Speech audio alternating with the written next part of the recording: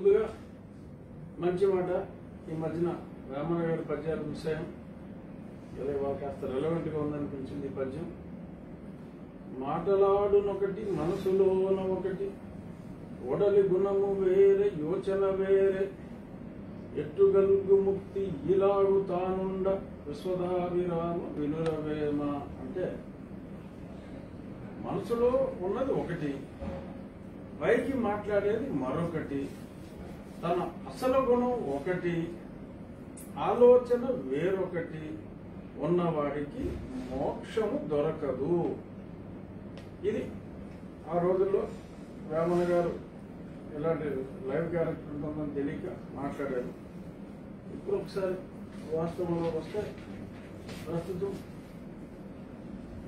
చిన్న గీత పక్కన పెద్ద గీత వేస్తే ఇది ఆ పెద్ద గీత చిన్నదైపోతుంది అన్నట్టు కొన్ని సమస్యల నుంచి తప్పించుకోవడానికి ఇంకొక కొత్త సమస్య. అలా ఇప్పుడు మనకి విద్యుత్ ధరల సమస్య వచ్చింది. డెఫినెట్గా మనం పోరాడాల్సిన అవసరం ఎంతైనా ఉంది. పోరాడాలి అంటే మనకు ఒక స్ఫూర్తి కావాలి.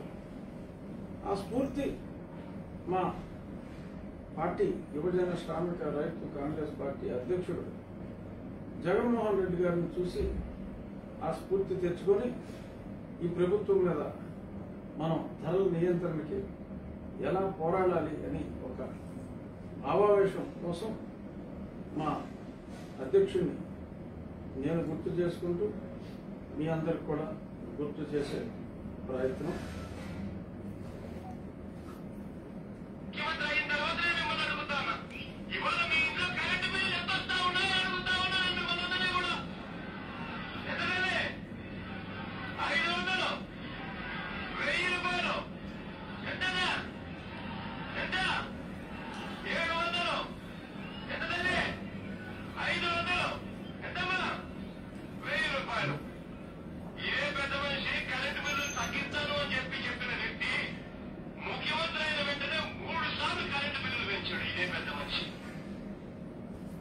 ఇది మా పార్టీ అధ్యక్షుల వారు సెలవిచ్చింది. మరి 3 సార్లు పెంచిన ఆయన, 5 ఏళ్లలో 3 సార్లు పెంచిన ఆయన మరి పెద్ద మనిషి అయ్యి మరి వాడిని మనం తరిమి కొట్టాలి అని పిలుపునిచ్చాం. మరి ఇప్పుడు 7 సార్లు అప్పుడో కొంత అలా 7 సార్లు 3 ఏళ్లలోనే పెంచవలసి వచ్చింది ఈ ప్రభుత్వం. మరి ఈ ప్రభుత్వాన్ని మనం ఏమనాలి? ఇంకా పెద్ద మనుషులు అనాలా, చిన్న మనుషులు అనాలా, చేతగాని మనుషులు అనాలా, ఏమనాలి అనేది మనం అందరం ఆలోచించుకోవాలి. డెఫినెట్గా మా సాక్షిలో అయితే చాలా సింపుల్గా విద్యుత్ ఛార్జీలు స్వల్పంగా పెంపు, ఒక్కసారి ఫోకస్ చేసి స్వల్పంగా పెంపట. మరి మిగిలిన 2 దినపత్రికల్లో కానీ సోషల్ మీడియాలో కానీ బెంబేలెత్తిపోతున్నారు. ఎందుకంటే మరి కొన్ని స్లాబుల్లో 45% పెరిగింది. కొన్ని స్లాబులు ఏదైతే ఇంపార్టెంట్ స్లాబులో ఆ స్లాబుల్లో 45% పెరిగింది. అంటే 31 నుంచి 75, 2 రూపాయలల్లా 3 రూపాయలు అయింది. అంటే 50% సుమారు పెరిగింది. ఇంకొకటి 3 రూపాయలు 10 పైసలు 4.5 అయింది. ఇది కూడా అంతే 45-46%. మరి ఇది కూడా పెరిగింది. మరి ఇది స్వల్పం ఎలాగ అవుతుంది మరి అర్థం కాదు. 176 నుంచి 125 మధ్యన 3 రూపాయలు 10 పైసలు 4.5 అయితే స్వల్పమా? మరి వీరి దృష్టిలో అధికం అంటే మరి ఎంత? మరి గతంలో అన్ని శాపనార్థాలు పెట్టాం, అన్ని తిట్లు తిట్టాం.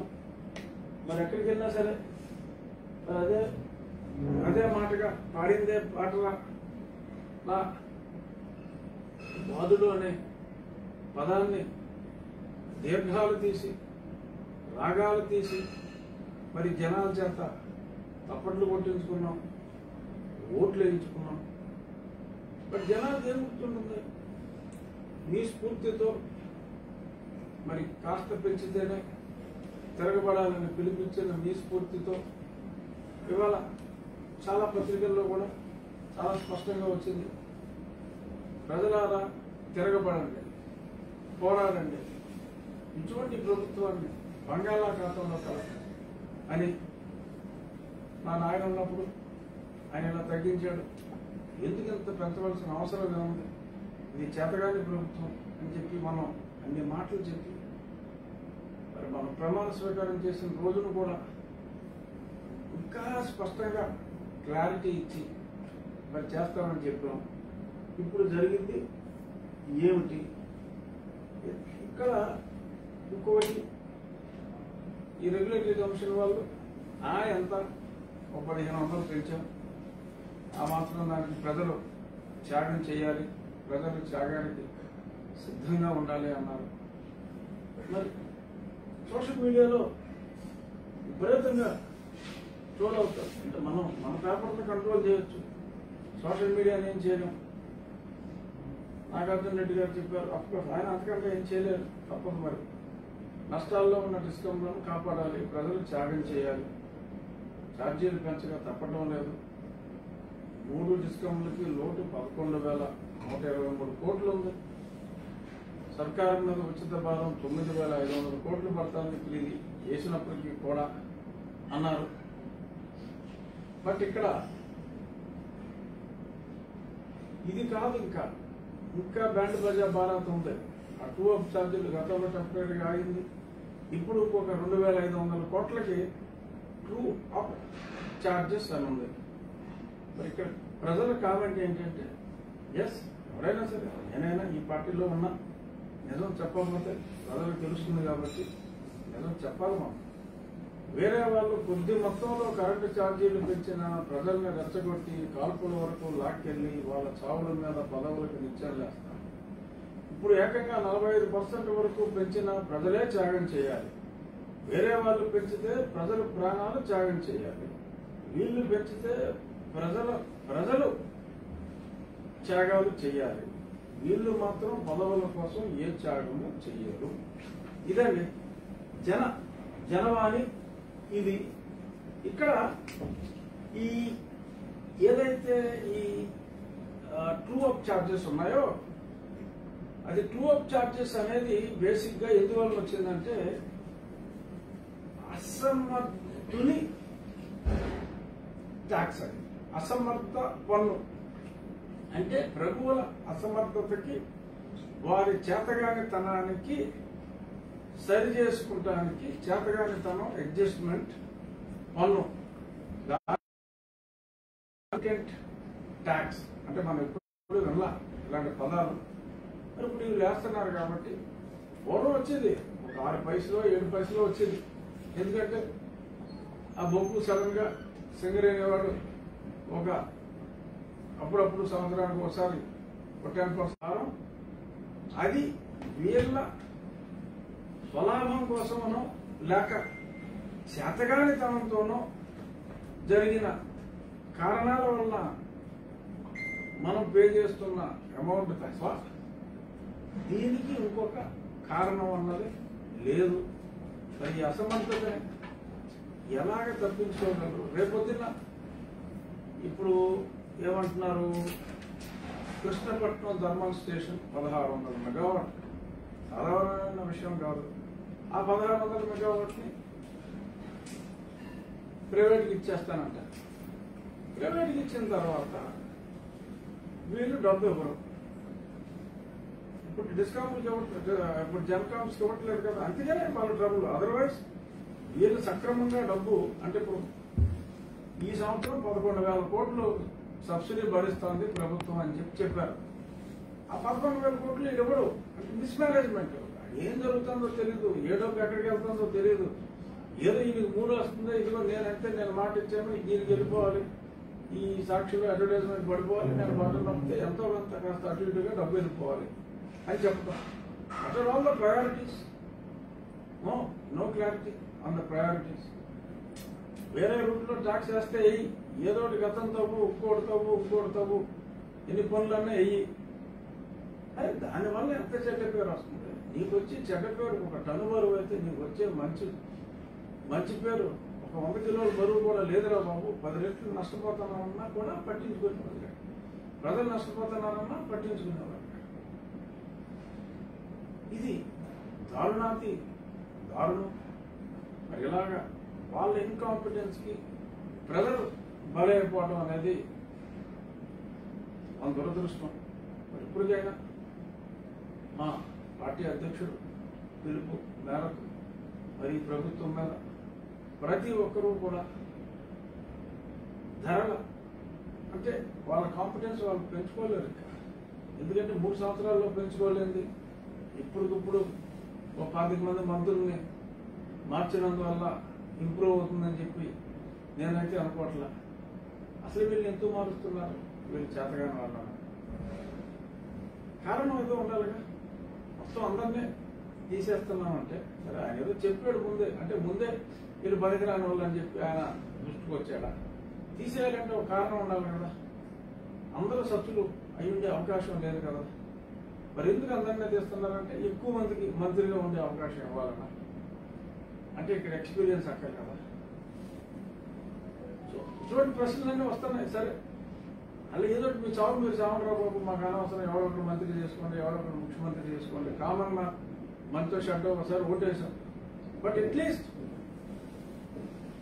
మీ అసమర్థతని కూడా టూ అప్ చార్జెస్ అని పేరు పెట్టి పన్ను రూపంలో మళ్ళీ మా దగ్గర వసూలు చేసి ఇంకా బాధ పెట్టద్దు. మరి ఇప్పుడు వాళ్ళ ఆ భీమవరం ఫోన్ చేశా, 3 నుంచి 3:30 గంటలు పవర్ కట్ అంట. నిన్న రాజమండ్రిలో 4:30 నుంచి 5 గంటల పాటు పవర్ లేదు.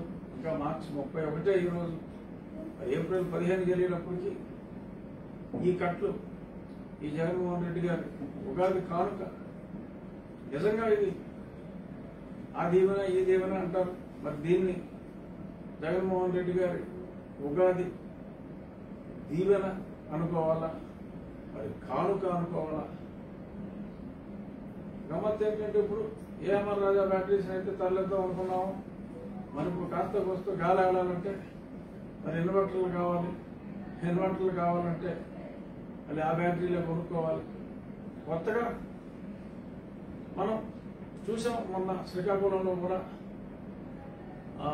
ఒక మంత్రి గారు, డిప్యూటీ చీఫ్ మినిస్టర్ గారు, అంటే ప్రస్తుతానికి ఒక వారం రోజులు ఆయనే ఉంటారు, డిప్యూటీ సీఎం గారు 2 fish మార్ట్లు, fish Andhra shops open చేశారు.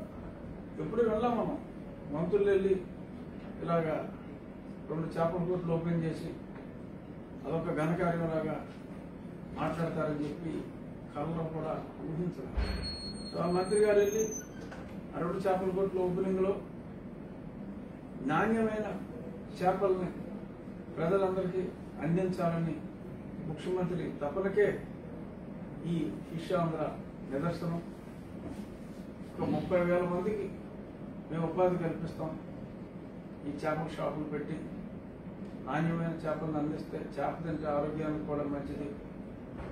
ఈ చేపల అభివృద్ధికి ఎంత ప్రోత్సాహం ఇచ్చిన ముఖ్యమంత్రి గారికి మరి మనం రుణపడి ఉండాలి అని చెప్పి కూడా ఆయన చెప్పారు.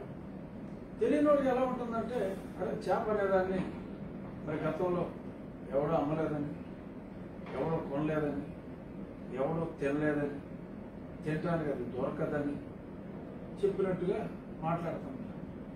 మీకే ఉందా మార్కెటింగ్ టెక్నిక్స్? మేము మా జిల్లా నుంచి 20 సంవత్సరాలుగా ఇక్కడ మార్కెట్ని, ఇక్కడ అన్ని మార్కెట్లకి సప్లై చేస్తాం.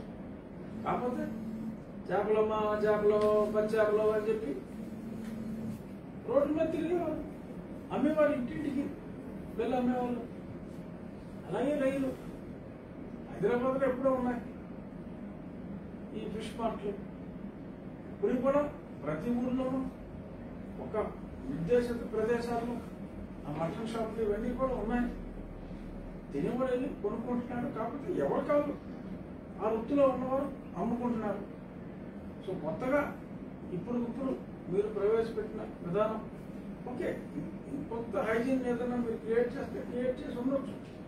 కానీ అసలు చేపను తింటమే ముఖ్యమంత్రి గారు నేర్పినట్టుగా దీనివల్ల ఒక 30,000 మందికి ఉద్యోగాలు వస్తే ఇంకో 30,000 మందికి ఉద్యోగాలు పోతాయి అంతే.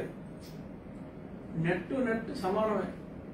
నా విజ్ఞప్తి ఏంటంటే ఇది చెడ్డ అని నేను అంటలా, బట్ మనం చేయవలసిన పనులు మంచి పనులు చాలా ఉన్నాయి.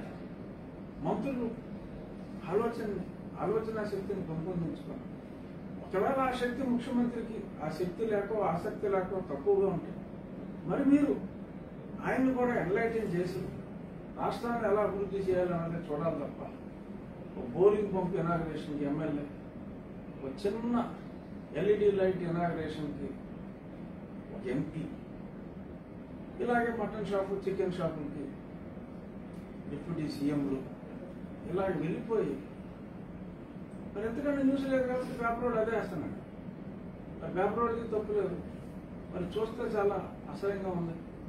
మరి పూర్వం అసలు పెద్ద పరిశ్రమలు ఓపెన్ చేస్తే ఆ పరిశ్రమల శాఖ మంత్రికే అటెండ్ అవ్వాలంటే చాలా బిజీగా కష్టంగా ఉండేది. అటువంటి పరిస్థితి నుంచి మరి ఎలా వచ్చాం? ఇప్పుడు పరిశ్రమలకు కూడా పీక్ అవర్ ఛార్జ్ అని మళ్ళీ ₹1.5 పెంచారు. నాన్ పీక్కి 30 తగ్గిస్తా ఉన్నారు, బట్ పెంచింది ఎక్కువగా ఉంది. కొత్తగా ఇప్పుడు ఈ చేపలకి వీటికి తోడుగా మటన్ షాపులకి తోడుగా మరి ఇప్పుడు వెళ్ళాం మనం. పురోగభివృద్ధి గురించి మనం విన్నాం తప్ప తిరోగభివృద్ధి అనేది వస్తుందని అనుకోవాలి. ఇప్పుడు కాలగర్భంలో కలిసిపోయిన విషణకర్రకి మళ్ళీ ఇప్పుడు డిమాండ్ మామూలుగా ఉండదు. విషణకర్రకి డిమాండ్ అలాగే లాంతర్లకు కూడా ఎదుగుతున్నారు ఎక్కడికక్కడ. ఆ పాత ఇప్పుడు ఎవరైనా సరే కుటీర పరిశ్రమగా ఆ లాంతర్లు తయారు చేసే వాళ్ళు కూడా మళ్ళీ స్టార్ట్ అవుతారు. కొవ్వొత్తుల పరిశ్రమ కూడా మామూలుగా ఏదో పూజకి వాటికి చర్చిల్లో వాటిలో వాడుతున్నారు తప్ప అదర్వైజ్ ఒక దీపంగా అంటే వెలుగునిచ్చే దీపంగా, రాత్రులు చీకట్లో వెలుగునిచ్చే దీపంగా మరి ఈ లాంతరుల్ని కొవ్వొత్తుల్ని మనం మర్చిపోయాం. మరి ఎప్పుడు వస్తుందో ఎప్పుడు పోతుందో తెలియని ఈ కరెంటు కోసం కొవ్వొత్తులు, విషణకర్రలు, ఆఖరికి ఆ ఫ్యాన్ కూడా లేదు. ఆ ఫ్యాన్ ఇటుగా మర్చిపోతే మరి మా గుర్తు కూడా విషణకర్రకి మార్చుకోవాల్సి వస్తుందేమో.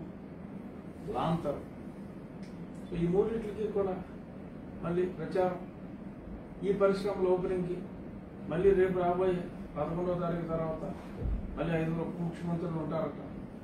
మరి వాళ్ళు ఎన్ని విషణకర్రలు షాపులు ఓపెన్ చేస్తారు, వాళ్ళు ఎన్ని కొవ్వొత్తుల పరిశ్రమలు ఓపెన్ చేస్తారు చూడాలి.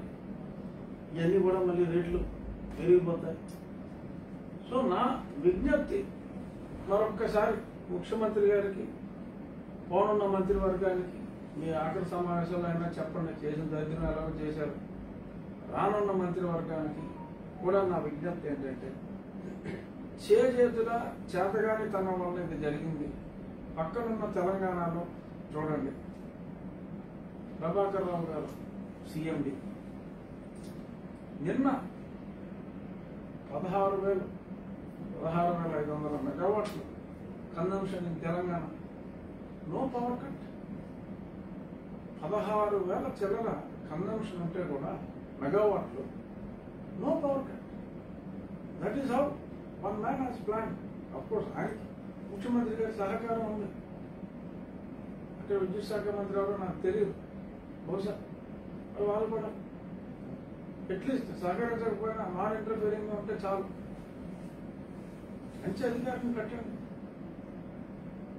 ఆ సొమ్ముల్ని మనం తినకుండా డైవర్ట్ చేయకుండా చూడండి. చూస్తే ఆటోమేటిక్గా కంట్రోల్ అవుతుంది. 24 hours మనం పవర్ ఇచ్చి కొంత కాస్ట్ సబ్సిడీకి ఉన్నవాడి మీద కాస్త వేసి లేని వాడికి బడ్డెన్ లేకుండా కొంతవరకు చేస్తే ఇబ్బంది ఉండదు. అంతర్జాతీయంగా ధరలు పెరిగితే మనమే చేయలేము, అది వేరే విషయం. కానీ స్వయంకృతాపరాధం వలన తప్పులు చేసి మరి గతంలో మనమే తప్పు జరిగినప్పుడు రేట్లు పెంచినప్పుడు ఎలాగ పోరాడాలో ఆ యుద్ధం మెలకువలన్నీ కూడా మనమే నేర్పి ఇప్పుడు అదే యుద్ధాన్ని మన మీద ప్రకటిస్తే అణిచివేయాలని చెప్పి చూడటం, ఇలాగ పేపర్లో అబద్ధపు రాతలు రాయటం, స్వల్పంగా పెరిగిందని చెప్పి నీతి వాక్యాలు చెప్పటం, బిల్లు వచ్చేస్తే కడుపు మండిపోతుంది. ఎన్ని రోజులు ఆపగలము? ఇలాగా స్వల్పంగా అయిందని చెప్పి అబద్ధాలు దరిద్రంగా ఉంది చూడటానికి.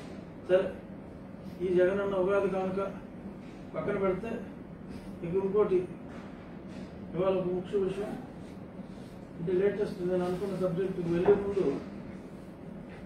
ఒక ఇంపార్టెంట్ సబ్జెక్ట్ ఏమిటంటే, కోర్టు ధిక్కరణ కేసులో 8 మంది ఐఏఎస్లకు జైలు శిక్ష. గోపాలకృష్ణ ద్వివేది, గిరిజా శంకర్, రాజశేఖర్, వీరభద్రుడు, శ్యామలరావు, శ్రీలక్ష్మి ఈవిడి స్పెషల్ చీఫ్ సెక్రటరీ సిఎస్ అంటున్నారు, ఈవిడ పేరు ముందు ఉండాలి.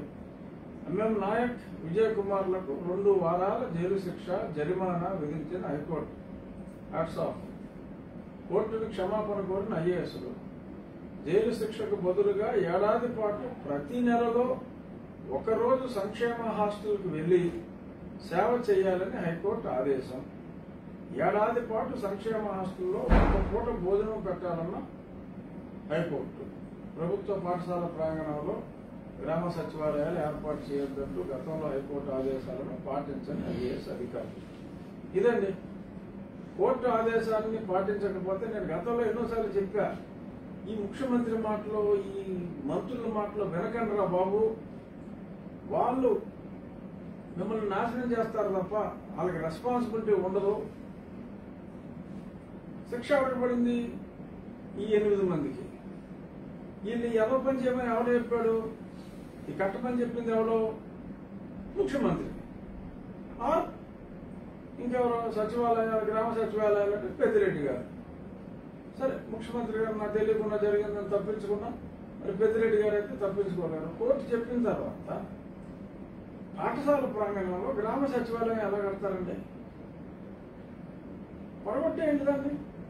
8 కోట్లు పెట్టి కట్టిన క్రమశిక్షణకు విరుద్ధంగా ఎలా చేస్తే మనం ఒక రోల్ మోడల్ లాగా ఉండాలని చెప్పి నానా చెత్తకవులు చెప్పి మరి ఆ ప్రజావేదికను కూల్చాం కదా మనం.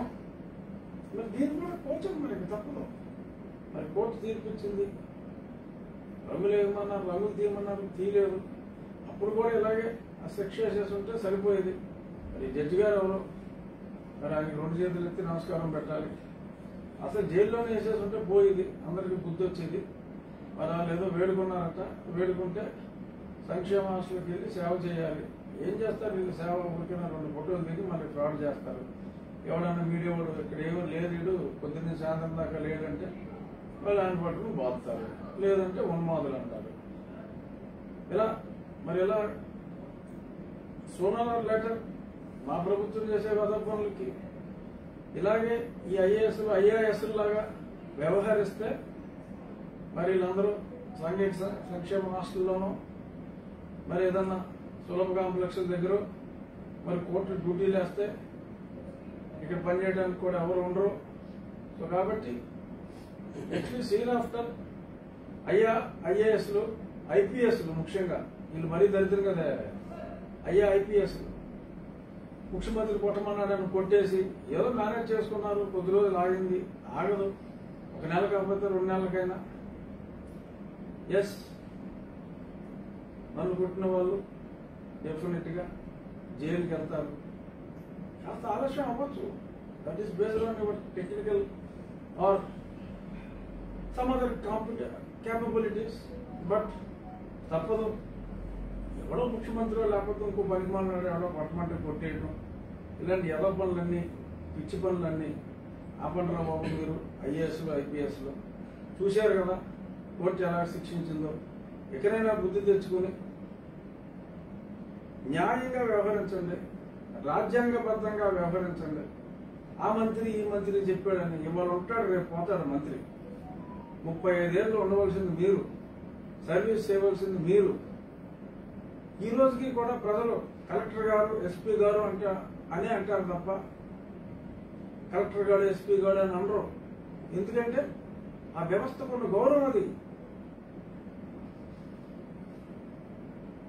ముఖ్యమంత్రినైనా, మంత్రినైనా, ఎమ్మెల్యేనైనా, ఎంపీనైనా ఆడు వీడనే మాట్లాడుతున్నారు ప్రజలు. బట్ ఐఏఎస్ కలెక్టర్ గారు అంటున్నారు, ఎస్పీ గారు అంటున్నారు, ఎస్ఐ గారు అని కూడా అంటున్నారు. ఆఖరికి ఎస్ఐ గారు అని కూడా అంటారు, ఎస్ఐ గారు అంటారు, సిఐ గారు అంటారు. అది మీకున్న గౌరవం. రాజ్యాంగాన్ని ఫాలో అవ్వండి. రాజ్యాంగం అంటే ఏమాత్రం గౌరవం లేని కొద్దిమంది ప్రజానాయకుల్ని మీరు ఫాలో అయితే ఇదిగో ఇలాగే ఈసారి ఎందుకో మా జడ్జి గారు క్షమించారు మిమ్మల్ని. ఏదో హాస్టల్కి వెళ్ళి సేవ చేయమన్నారు. ఆ సేవ అన్నా సిన్సియర్గా చేయండి, మళ్ళీ జైలుకి వెళ్ళకుండా. సరే, ఇందులో కొద్దిమందికి అయితే ఎక్స్పీరియన్స్ ఉన్నట్టుంది, జైలు ఎక్స్పీరియన్స్, వాళ్ళకి పర్వాలేదు. బట్ ఎక్కువ తప్పులు చేయకుండా ఉండండి. ఇక ఇంపార్టెంట్ ఇష్యూ ఈరోజు నేను 1:30 అయిపోయింది కదా. ఓకే, మద్యం గురించి మాట్లాడాలి. ఆ మద్యం ప్రభుత్వ షాపుల్లోకి ప్రైవేటు మద్యం ఎలా వచ్చిందన్నది అది కొంచెం పెద్ద సబ్జెక్ట్ కాబట్టి మరి వాళ్ళ కాలాతీతం అయింది. మీడియా వాళ్ళందరూ కూడా బిజీగా ఉన్నారు కాబట్టి ఆ సబ్జెక్టు రేపుడికి ప్రభుత్వ షాపుల్లో ప్రైవేటు మద్యం అనే సబ్జెక్ట్ని రేపు మారుద్దాం. ఇక ఈరోజు ఫినిషింగ్ గా ఒక చిన్న ఇష్యూ ఏంటంటే సీఎం బొమ్మ భారం 11 కోట్లు. జగన్ అన్న షిక్కి, ఆ షిక్కి ఏదో ఇచ్చేవారు, తినేవారు. అదే కేంద్ర ప్రభుత్వమే చిక్కి. దానికి చక్కటి చిరునవ్వుతో ఈయన ఫోటో. ఆ ఫోటోకి అయ్యే ఖర్చు అక్షరాల 11 కోట్ల రూపాయలు అని చెప్పి మరి గణాంకాలతో సహా ఒక ప్రముఖ దినపత్రికలో సాక్షిలో కాదు వచ్చింది. మరి 11 కోట్లు మన ఫోటో వేసి దానికి 11 కోట్లు ఖర్చు పెట్టడం భావ్యమా? ఎందుకు ఈ పబ్లిసిటీ పిచ్చ? Already is popular, is the chief minister. ఈయన ముఖ్యమంత్రి కాదని ఎవరు అనుకోవట్లేదు. ఇప్పుడు ఈ చిన్న ఈ షిక్కి తిన్న పెద్దవాడు అది పెద్ద అయ్యేటప్పటికి ఎలాగో మనం ఈ పదవుల్లో ఉన్నాం. దేనికోసం, ఎవరి కోసం? ఆ బొమ్మ వేసి మనం అమ్మినందువల్ల అదే ప్రోడక్ట్కి 11 కోట్లు 2 లక్షలు ఇంత ఖర్చు పెడతా అవసరమా? మీరు జీతం తీసుకోండి సార్, జీతం లేకుండా పని చేయొద్దు. జీతం తీసుకోండి. మీ ఇల్లు ఖర్చు, మీది ప్రైవేట్ హౌస్, ప్రభుత్వ ఇల్లు కాదు. ఆ హెలిప్యాడ్ ఖర్చు, మీ ఇంటి రిపేర్ ఖర్చులు, మీ ఇల్లు కాంపౌండ్ ఖర్చులు. మీరు రేపు ముఖ్యమంత్రి పదవి దిగిపోతే కాంపౌండ్ వాళ్ళు కొట్టేస్తారా? కొట్టరు కదా. మరి ఎందుకు ఇదంతా మాకంతా సోది? మీరు తీసుకునేది రూపాయ, మీ ఖర్చు చూస్తే 10, 100, 1000 కోట్లలోకి వెళ్ళిపోతుంది. దయచేసి మరి ఈ చిల్లర ఖర్చులు తగ్గించి మరి ప్రజల్ని మరింత రుణభారాన్ని కాకుండా చూడండి. ఈ రుణభారం అంటే గుర్తొచ్చింది, ఇవాళ 2వ కృష్ణుడు వచ్చాడు. మొన్న అక్రమ్ గారు ఏదో క్లారిఫికేషన్ ఇచ్చారు. ఇప్పుడు కృష్ణ గారట, మరి ఆయన కృష్ణ గారిని ఏ ప్రశ్నకి, ఏ ప్రముఖ దినపత్రిక అడిగిన ఏ ప్రశ్నకి సరైన సమాధానం అయితే చెప్పలేదు. తెలివిగా సమాధానాలు దాటేశారు. ఒకటే ఒక ప్రశ్న నేను అడిగేది, మీరు సిఏజీకి సమాధానం చెప్పండి. మీరు చెప్పినట్టు సిఏజీకి అసలు జ్ఞానం లేదా? సిఏజీకి జ్ఞానం లేదు అన్నట్టుగా మీ మాటలు ఉన్నాయి. ఆడిట్కి, అకౌంట్కి తేడా తెలియట్లేదు అని ఇటువంటి పదాలన్నీ. గతంలో వాడు అప్పు చేయలేదా? గతంలో వాడు అప్పు చేస్తే మీరు ఇచ్చిన కార్పొరేషన్ లిస్టులో చదివాం. అందులో చేసినప్పుడు కార్పొరేషన్కి చేసినప్పుడు ఆ కార్పొరేషన్కి ఖర్చు పెట్టుకుంటే తప్పు లేదు. బట్ కార్పొరేషన్కి చేసినప్పుడు సంక్షేమానికి వాడుతూ ఆ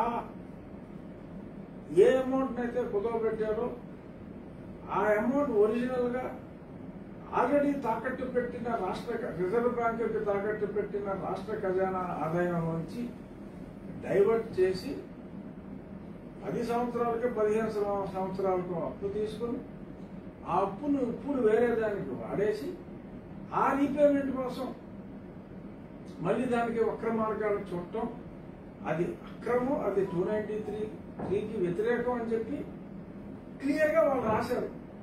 దాని గురించి చెప్పకుండా అప్పుడెప్పుడో వాడెవడో చేశాడు, ఆడు చేస్తే తప్పు లేదు, నేను చేస్తే తప్ప అని మాట్లాడటం అన్నది చాలా తప్పు.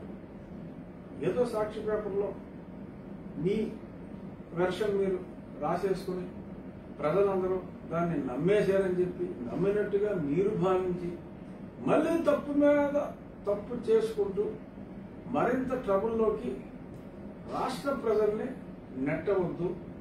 అప్పుడు కూడా ఏం కాదు, Buggana will be safe, Jaganmohan Reddy will be very safe, అసలు నాకేం తెలియదు అంటాడు. You will also be very safe. ఎక్కడో బయట నుంచి సర్వీస్ నుంచి వచ్చాడు, బాబు నన్ను వదిలేండి నేను పోతానంటాడు అతను. స్పెషల్ ఫైనాన్స్ సెక్రటరీ పేరు గుర్తురాలేదు ఎవరైతే అతను, ఆ సంశేషంగా రావద్దు. వీళ్ళు వెళ్ళిపోతారు. రేపు ఏదైనా తేడా వచ్చిందంటే జైలుకి. అప్పుడే ఇలాగా నమస్కారం పెట్టి క్షమించండి అంటే ఇవి కూడా ఉండవు. ఏది సోషల్ సర్వీస్ హాస్టల్లో పనిచేయడం లేకపోతే సులభ కాంప్లెక్స్ దగ్గర పనిచేయడాలు ఉండవు. డైరెక్ట్గా పంపించేస్తారు జైలుకి. అందుకని మరొక్కసారి చెప్తున్నా, ఫైనాన్స్ ఇష్యూస్లో కూడా don't violate the constitutional provisions. ఇక్కడ కోర్టు కాదు శిక్ష వేసేది, ఇక్కడ డైరెక్ట్గా రేపు ఏదైనా ఎంక్వైరీ జరిగితే you will be punishable. So దయచేసి తెలిసి తెలియక మా రాజకీయ నాయకులు మాకున్న అజ్ఞానంతో లేదు లేకపోయినా ఉందనుకున్న విజ్ఞానంతో మీకేదన్నా సలహానిస్తే దయచేసి మీరు open out, tell what they are doing is wrong.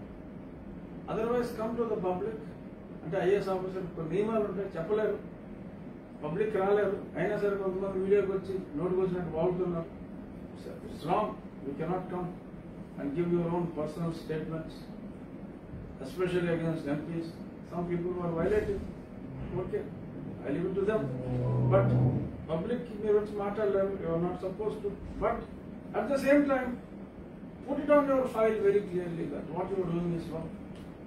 Then let the politician take the decision, and then you can tell that it is not my mistake. This politician, this minister, this municipal minister, this Panchayati Raj minister has committed this mistake, see my note file అని చెప్పి మీరు చెప్పే విధంగా ఉండాలి. మరి ఐఏఎస్ఎల్కి ఐపీఎస్ఎల్కి ఈ రకంగా ఒక ఫార్మసిస్ట్ అయిన నేను చెప్పవలసి రావటం దురదృష్టం.